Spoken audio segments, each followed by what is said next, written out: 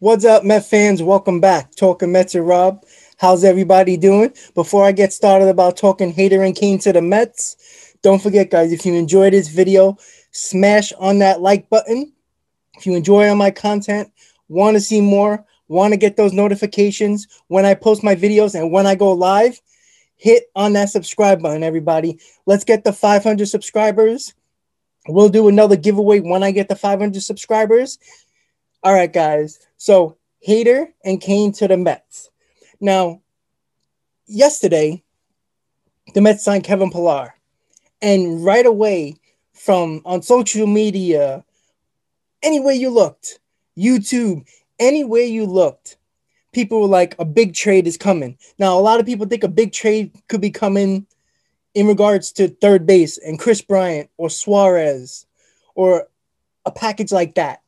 Maybe along with a starting pitcher.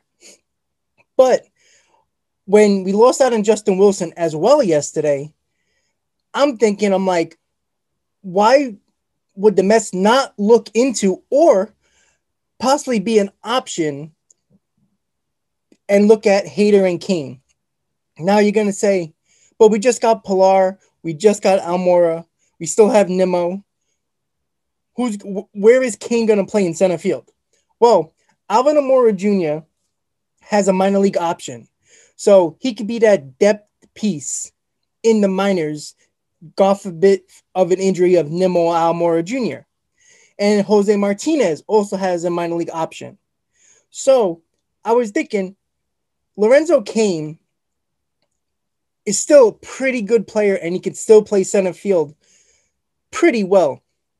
He might not be better defensively than Pillar, and I think he's still better defensively than Nimmo in center field. Lorenzo Cain can still be a pretty good option in center field.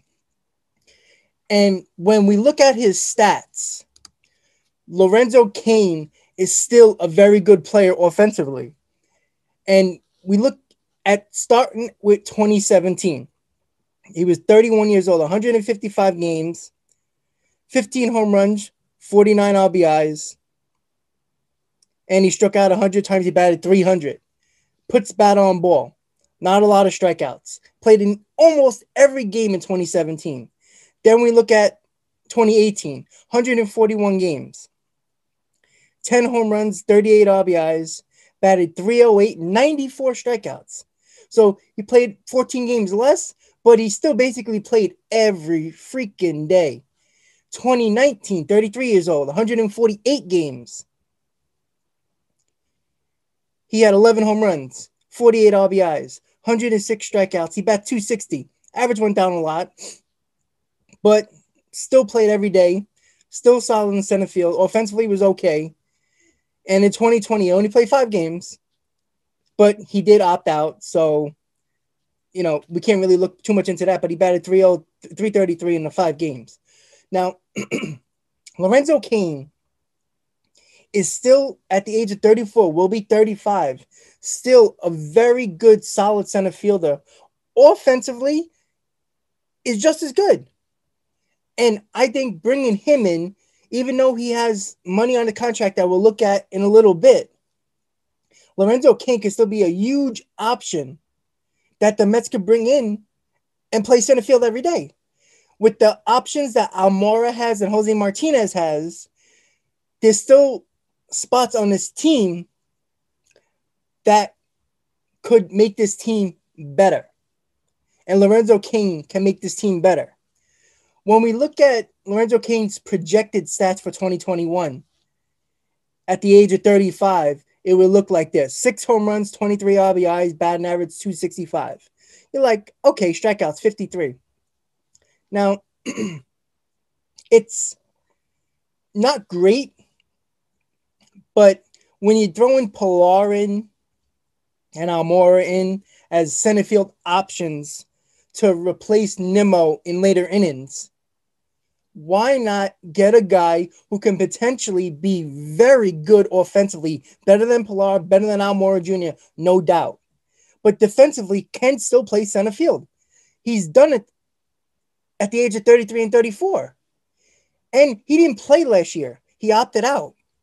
So not only is his body rested at the age of 35, he can still hit and he can still play defense in center field.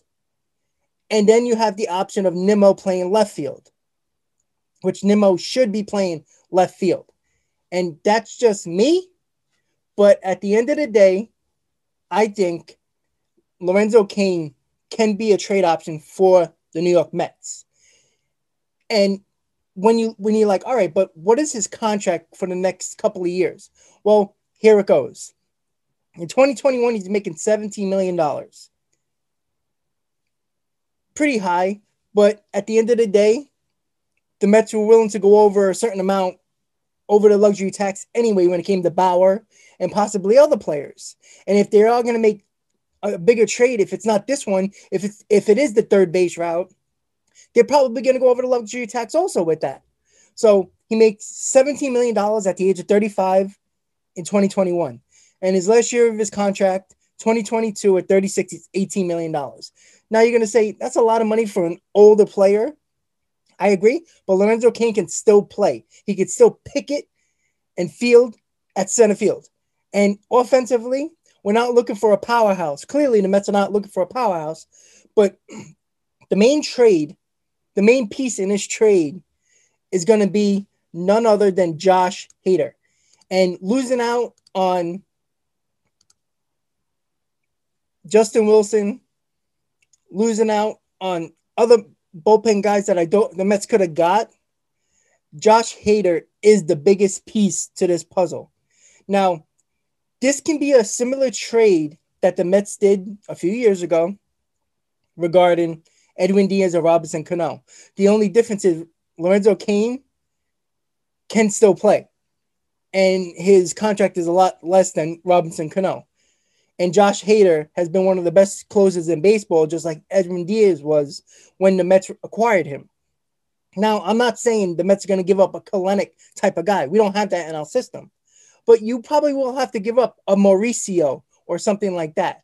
But when it comes to Josh Hader and how dominant this pitcher is, and he's a lefty, which the Mets clearly need, Josh Hader is the main player in this package when it comes to Lorenzo Cain and Hader. Hader is the guy the Mets need. And packaging Lorenzo Cain and taking on that salary might cost a little less prospect-wise. And when you look at Josh Hader and his stats, looks like this. In 2017, his first year in the league at 23 years old, he had a 2.08 ERA in 35 games. He gave up 4 home runs, 22 walks. He had 68 strikeouts. Pretty good. He didn't pitch in a lot of games, but he was pretty good. Solid. At 24, All-Star.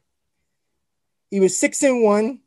He was in 55 games. He had a 2.43 ERA. Gave up 9 home runs, 30 walks, 143 strikeouts. Nice, solid All-Star season. Very good. 2019 at 25, 2.62 ERA in 61 games. 15 home runs, 20 walks, 138 strikeouts. Another All-Star season. Solid. One of the best pitchers in baseball when it came to the bullpen in the last couple of years.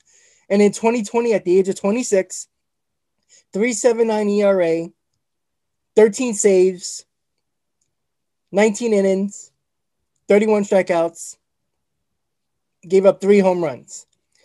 And with the saves, in the last couple of years, it was like this. He had 12 saves, 37 saves, 13 saves.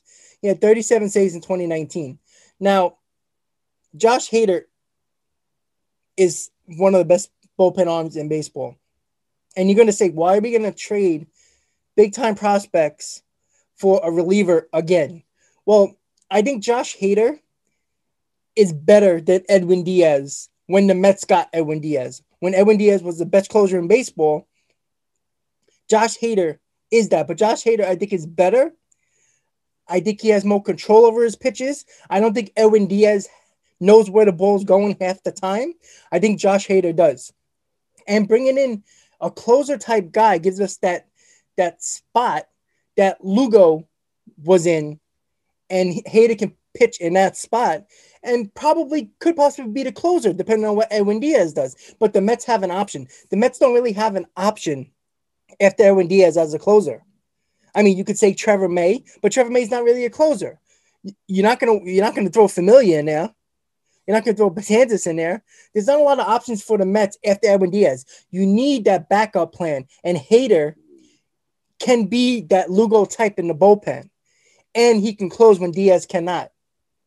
And when Lugo comes back in sometime in May, now you have the Hader, Lugo, Edwin Diaz connection where any one of those three can close. If one is not picking up the slack, the next person can step up. And Hader is one of the best bullpen arms in baseball. The Mets in a trade scenario could be something like this with Hader and Lorenzo Cain. The Mets could do that if they don't focus on a third baseman in a trade. But when we look at Hader and his projected stats in 2021, at the age of 27, he's still very young. 3.57, 15 saves, 9 home runs, 22 walks, 83 strikeouts. Now, I don't like that ERA. The way Baseball Reference looks at their players' projected stats, they focus in a lot on 2020, and I don't like that. Now, I don't understand why his ERA can go up that high. In my opinion, I think he can have at least a 3 ERA, maybe 3.2 ERA. That's where I think he will project as. 357 seems a little high to me, but they could be taking into account how many innings he's thrown as a young arm in the last couple of years. But I think he can pitch better than a 3.57 ERA.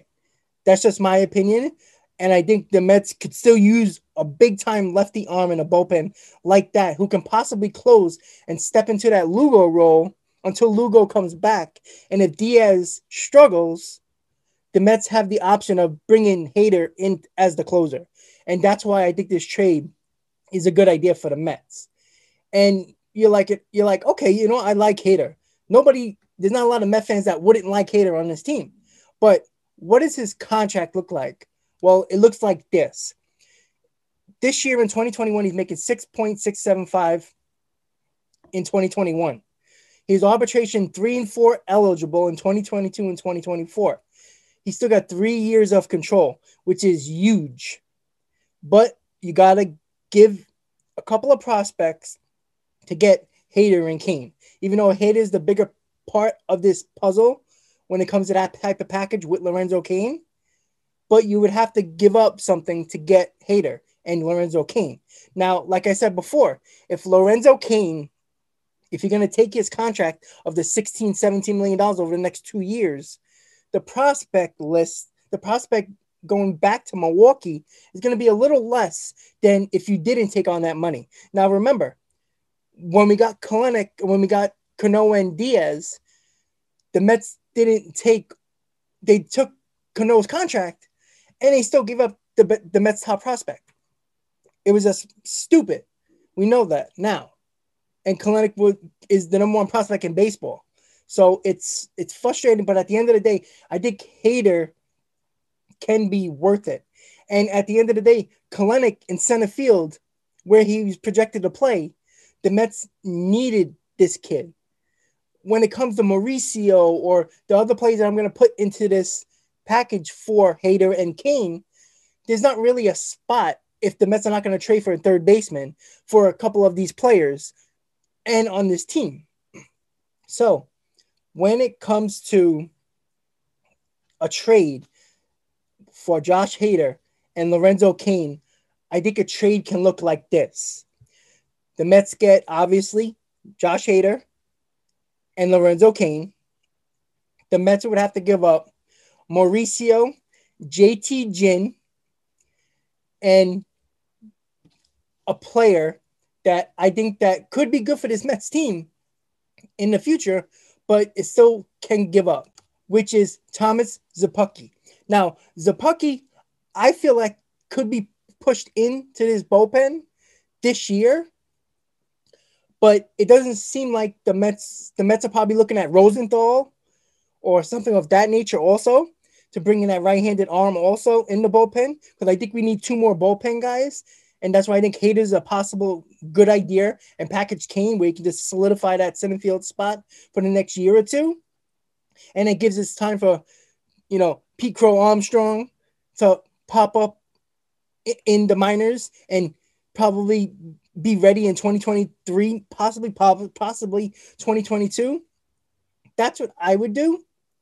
But the trade scenario that I propose is Josh Hader and Lorenzo Cain to the Mets for Ronnie Mauricio, JT Ginn, and Thomas Szapucki. I think that's a solid trade. It's not giving up too much. You could say, yes, you're giving up your number 1 prospect. I get that. But you're keeping Matthew Allen. You're keeping Brett Beatty. You're keeping Alvarez. You're keeping your big guys in the top of that prospect list. And that's what I think. Ronnie Mauricio really doesn't have a place to play. And he is projected to become a third baseman because he's filling out into his body. But Ronnie Mauricio, if the Mets sign Lindor and extend him, there's no one to play at shortstop for the next 7 to 10 years. If the Mets ain't going to make the move for third base, J.D. Davis is our third baseman for the next couple of years. And then you have McNeil at second. So there's really nowhere to put Mauricio. So Mauricio, in my opinion, is an expendable. JT Ginn I like as a power right-handed arm that could be a potential big league starter someday. But I think he's expendable because you keep Matthew Allen. And Thomas Szapucki could possibly be a part of this bullpen this year. But I think you could throw him in the trade to entice the Brewers to give Hader and Cain. And Szapucki can be that bullpen arm for the Brewers. Could be the third base or the shortstop, Ronnie Mauricio, for the Brewers. And you give a possible really good starter in JT Ginn in the coming years to the Brewers also. So that is my take on the Josh Hader Cain to the Mets possibility. I want to thank you guys for watching. Don't forget, guys, if you enjoyed this video, smash on that like button. If you're enjoying my content or my video, want to get notified when I post my video and when I go live, smash on that subscribe button, everybody. And look out for the free giveaway Mets jersey that I posted yesterday. The video is going to pop up just now. Click on that so you can find out how to enter to win that free giveaway. I want to thank you guys for watching. And as always, let's go Mets.